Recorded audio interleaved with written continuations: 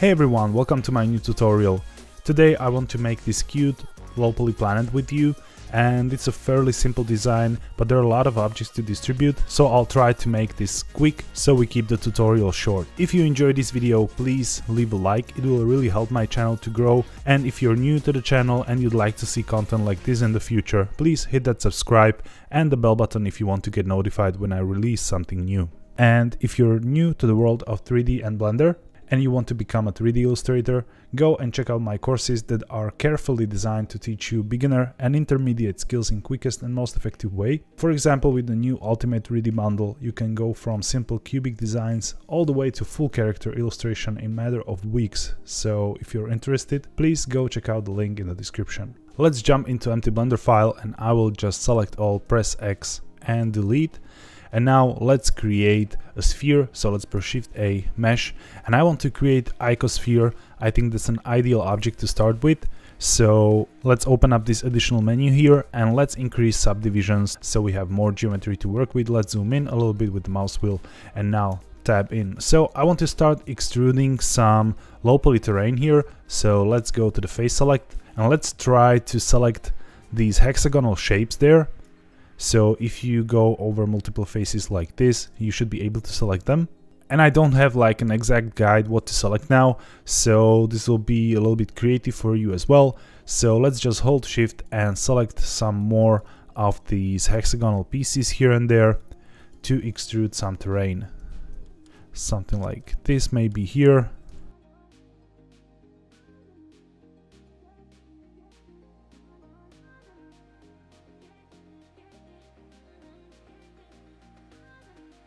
And don't forget the other side as well, though I will mostly focus on the front side of the planet.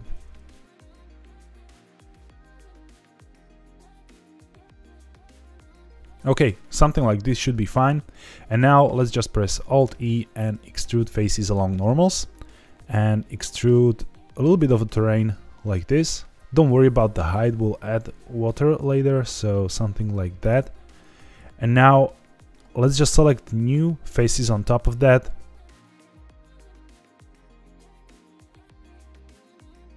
And we'll extrude once again. So press Alt E and extrude along normals. This time make it a little bit smaller. Now let's select this one here. Extrude once again. And maybe we can extrude like one triangle to make a hill. So this will be the shape of our terrain. Now tab out and let's press Shift A and add another icosphere. You will see it's the same size, and now just tab in and make it slightly larger. So this will be our water surface. And I'm doing it like this because I don't want to like select all of these faces that should be water and then assign material to them. We'll just assign one material to the whole sphere. So this is the basic terrain, and now we'll need some objects. So let's press Shift A and we'll add a plane. Press G then X and move it to the side here. Press Tab and make it smaller using S to scale like that. And now I want to create the tree, so let's press E to extrude. E to extrude once again, right click to release in place and S to make it larger. And E again, and now we can just hit M and merge at center. So this will be our low poly tree. Now tab out, let's press Shift A, let's add another plane. Press G then X, move it here, tab in and make it smaller. So press S, resize it like this, and then S and X on the X-axis, and now press E to extrude. Now go to the edge select here, select these edges, right click and choose subdivide. That will create this edge in the middle. We can press G then Z and move it up. So we got ourselves a little house that we can use here. And now let's press Shift A, let's add another plane, move it to the side, tab in and make it smaller. Now S then X to scale it up here. Press Ctrl R to create a loop and increase with the mouse wheel, just like that. And now select this edge at the end, press M, merge at center, and same with the front. This will be a little boat, so press A to select all and extrude it down. And now we can select this edge right here, press M, merge at center, same here. And now we can slide these vertices. So go to the vertex select this vertex here, press G twice and slide it.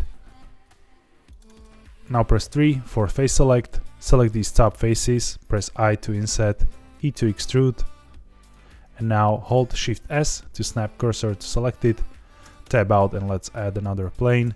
Let's make it much smaller here and extrude. Okay, and now we can go for edge select, select this edge on the side, press Shift D and X to move it slightly, and press E then X to extrude it, just like that. And now we can slide this vertex by using G twice, and we can move this up. So select the edge, press G then Z and move it up. So this will be our little boat. Now we can join these, so by holding Shift select the objects in the object mode and press Ctrl J to join them, and now tab in, press A to select all and move it slightly up, so something like that. So this will be our boat. Now tab out and let's press Shift A, and this will be the last object, so move it to the side, press G then X, make it smaller, and now we'll create a small airplane here.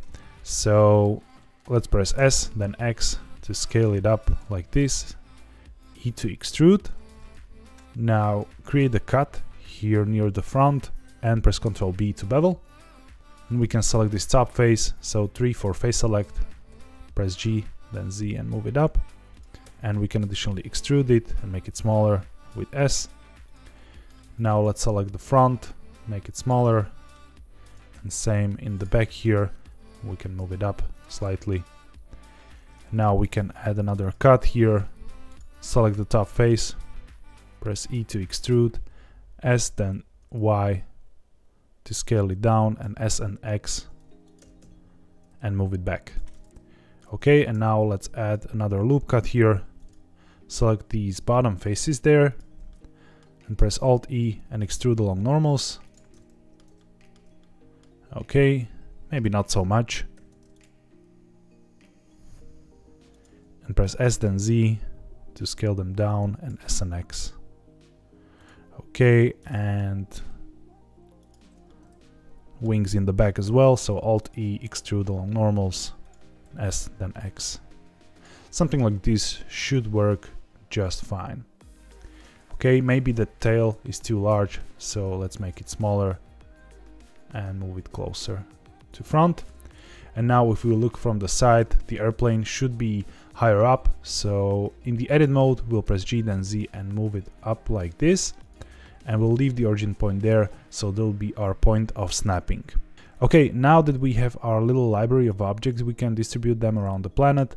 So let's go here and in the snapping options, enable face snapping, align rotation to target and the individual elements. If you now select the tree, press G, you can hold Ctrl to snap it around. But we'll be creating a lot of those, so every time holding Ctrl might be a little bit tedious, so if you press Shift Tab, you will enable snapping. You can do this here as well. So with snapping enabled, you will just always place the object snapped. So now we can just press Alt D to link duplicate and duplicate a lot of these trees around our planet, just like that. Let's create a little forest here.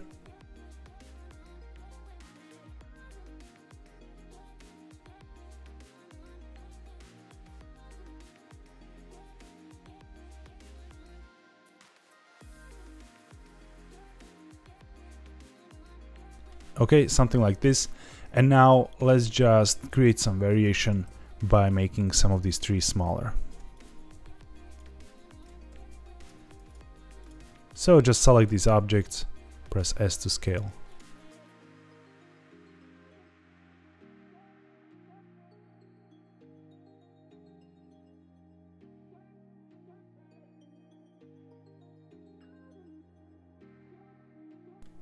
Okay, something like this should be fine.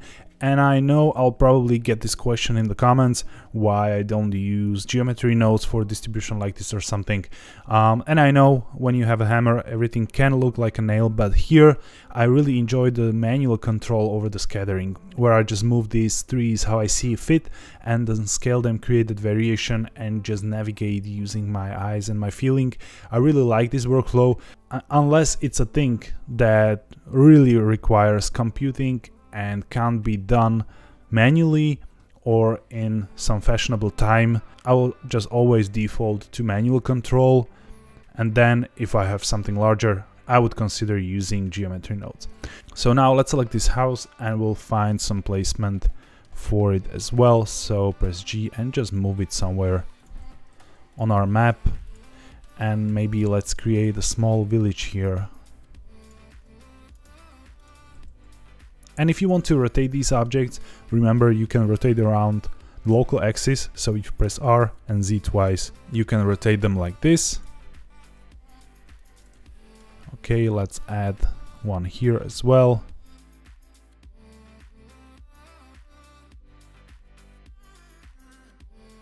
Okay, should work just fine. Now let's take a boat and move it somewhere here. And now it's a good time to consider adding camera. So I really like this angle right here. So let's press Shift A and let's add a camera.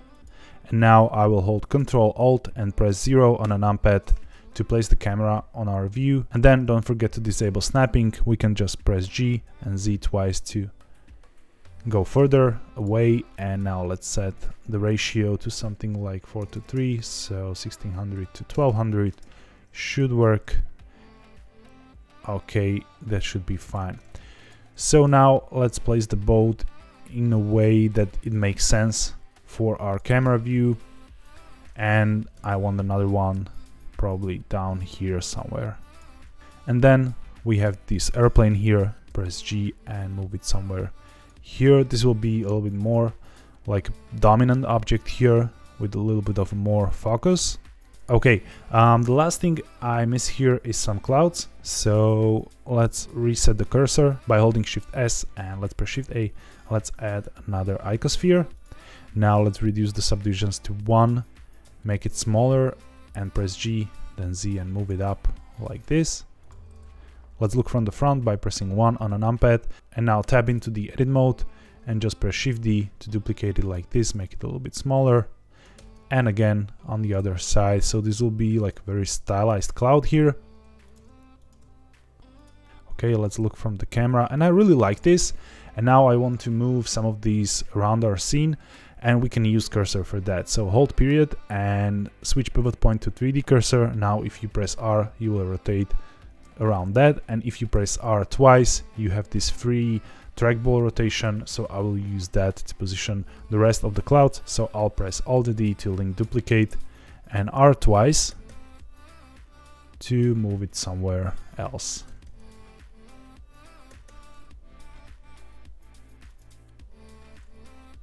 And remember, you can always press G and Z twice or R and Z twice to adjust the local transformation.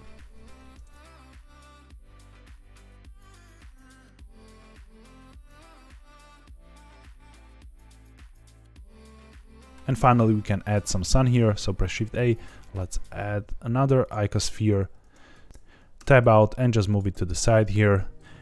And we can hold period, switch back to the median point for our pivot point, make it smaller like this. And here we'll have a little sun. Okay, now let's try to frame this a little bit better. And let's create a background. So let's press Shift A, let's add a plane. Now let's press N for a side panel. And now with plane selected, hold Shift, select the camera by selecting this frame here. And now go to the rotation, Z, right click and copy single to select it. That will rotate the plane, same as the camera. And now we can tab in, make this larger and move it down so it doesn't get in the way. Now select the far edge, press E then Z and move it up. And now we'll just bevel this. So select that edge, Ctrl B and increase with the mouse wheel. Tab out and shade this smooth. Let's go back to our camera and basically our scene is ready. So let's limit our render with Ctrl B, drag a selection here. And now let's go to the render properties and enable ambient occlusion, bloom and screen space reflection. Now let's switch to the material preview and let's enable scene lights and scene world. This will be a little bit dark. So let's press Shift A and let's add sun. And I want to go all the way to somewhere like 3. Press G, then Z, move it up. And the distance doesn't really matter. I just want to be able to rotate it around the center. So let's switch back to 3D cursor and just tilt it slightly like this. And it only makes sense that the light comes from here if we have sun there, but don't budge too much over like the realism. The goal is to make this look nice. And now press Shift A and add another light. This will be the area light. Press G and Z, move it up. Now press R, X and 90 to rotate it 90 degrees, and R, Z to rotate it to the side here. And I think something like 50 should be enough. And this will be like our soft light on the other side to make these things a little bit more visible, and make these shadows a little bit brighter. Okay, now for the colors, let's just select our sphere with the ocean and let's create a blue color material here, something like that. Okay, and let's increase roughness. Now for the background, we want some really dark color here with the roughness all the way up, and we can go slightly blue there. Now let's select the clouds, and I think the full white material with full roughness should be okay. Let's select the sun, and you probably guessed it, this will be the yellow color, full roughness. Maybe make it a little bit more vibrant towards the orange. Okay, something like that. Now select the terrain and let's make that green. Okay, and trees can be a little darker green. Now select the house and let's add that white material we used on the clouds, but create a new material slot. Let's click new and let's add red color material with full roughness. Now tab in, select the roof faces, select the red material and click assign, so that'll be our roofs. And now we can add yellow material to our boat, and we can add a new material slot here. Let's pick the white color and assign. So you can see how I'm keeping the palette fairly simple here. I'm reusing a lot of colors because this is a stylized illustration, so the less colors you use, the less distracting your artwork will be, and it better should look in the end. So now tab out, select the airplane, and let's go white color there. And now we can create a new material slot. Let's tab in, and now we can press Ctrl R to create a loop cut on one wing, on the other as well. Now Alt Shift to select that loop cut again, and press Ctrl B to create the bevel, reduce with the mouse wheel so we have these stripes there, and click assign. And now we can choose the red material from the list. Now go to the face select by pressing 3, select these loops by holding Alt and Shift, and let's assign red material there as well. We can do the same for the tail, and select the cabin faces, and let's create a new one there. This should be like a darker blue or something. Okay, and increase the roughness. Right, so that's it in terms of colors, and now we'll just play with the lighting. So first of all, I will go back to the render setting, switch this to cycles. I will use GPU and enable denoising both for viewport and render, and I will reduce the render samples to something like 512 and the tile size as well. And now I'll hold Z and switch to render it. So this is our cycles preview, and I quite like it, but we can improve this quite a lot. So let's rotate this a little bit. Let's press Shift A and let's add a point light. Now let's look from the top. Let's press G to move it somewhere here. And now let's press 0 on a numpad and move it down so it hides a little bit behind our planet. So this is the final placement we are looking at. And now if we really ramp up this light to something like 3000, you can see the reflection on the background, and this will create this nice halo around the planet. And now we can just change the color to some blue, and this is already much better result with a nice halo around the planet. I really like this.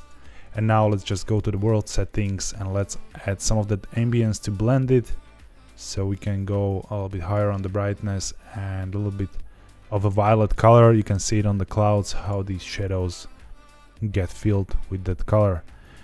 Okay, this is it. And now there's still a lot of contrast and hard shadows, so let's select the sun and I want to increase the angle there. You can see how these shadows go softer, and I really like that result here. I want this to be nice, soft and smooth, so let's go to the color management. We can switch this to medium high contrast setting and increase the exposure so it's a little bit more vibrant. And I think I left the roughness settings on the green material here on the 0.5, so let's increase the roughness there as well. So that's your planet basically, and now you're free to play, you know, like with the color shades, with the lighting. You can try different colors, or maybe a night scene with a moon, whatever you like. So that's it from me for today's illustration. I really hope you enjoyed this one. If you did, please don't forget to leave that like, it will really help me. And again, if you're new and you like to see something like this in the future, please hit that subscribe. Thank you all for watching and have a wonderful day.